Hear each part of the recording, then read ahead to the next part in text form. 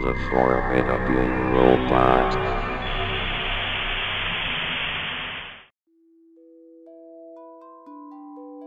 Does anyone remember the classic cartoon Felix the Cat?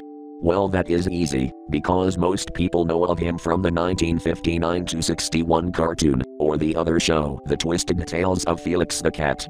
As most of you know, there was an NES game of the same name. Published and developed by Hudson Soft in 1992 in North America and 1993, but not many know of a 2012 bootleg for the Sega Mega Drive.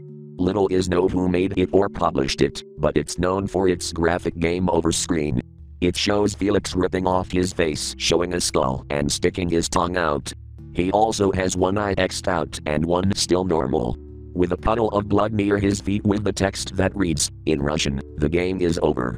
It's from artist Chris Ballwright, but no info about him has been found. The drawing in question is known as Felix the Cat Unmasked. But why would they pick a morbid photo like this?